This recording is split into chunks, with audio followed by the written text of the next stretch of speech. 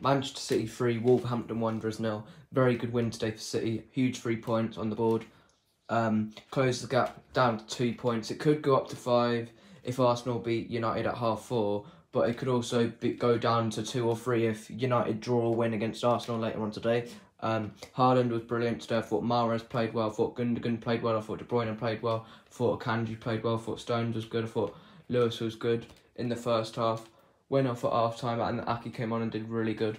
I thought it was good to keep a clean sheet because we haven't kept many clean sheets recently, and that could give our defence a bit more confidence going into future games and into the remainder of the season.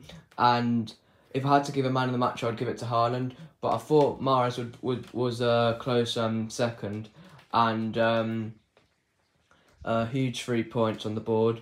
I found a stream to watch the game in the end. Cheers to Zabai for sending that to me. And then it started working at the 8th minute, and then had to find another stream. Thanks for my mum for doing that. So I could watch the game.